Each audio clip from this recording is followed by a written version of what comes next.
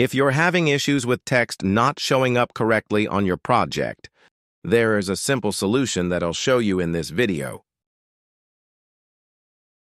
After I hit the slice button, you'll notice that some of the text is missing part of the letter. It took me a little bit to figure this out, but now that I know, it will never be an issue again. You'll see coming up that some of the letters are missing pieces. In the letter AM in 2 different spots, the letters were not connected, but only showed up after the project had been sliced.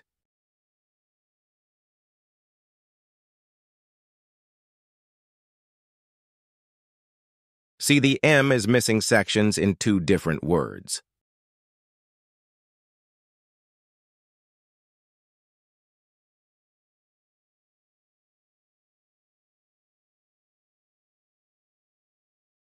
On the left side of your screen under the Quality tab, you're going to scroll down and look for Wall Generator.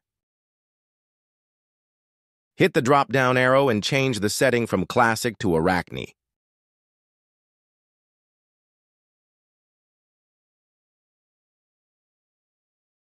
Slice your project again, and this time your letter should be fixed, changing the settings, also adjust a bunch of other things.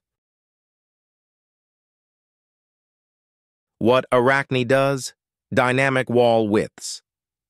Arachne intelligently adjusts wall widths to match fine details, perfect for small or narrow text areas. Better detail resolution. It can preserve thin strokes in fonts that the classic wall generator might ignore or fill in poorly. How it affects text in prints. Improves small text clarity.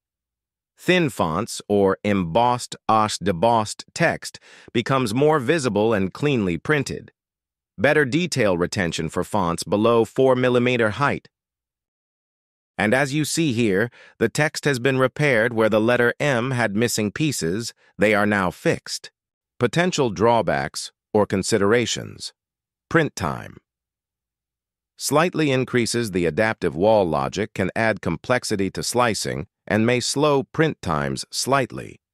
Tips for best results. Increase text height or extrusion width slightly for small features. Turn on Detect Thin Walls if available. Print text on top surfaces or sides rather than bottoms if quality matters. Don't forget to like, subscribe, share, and drop a comment to let me know what you think.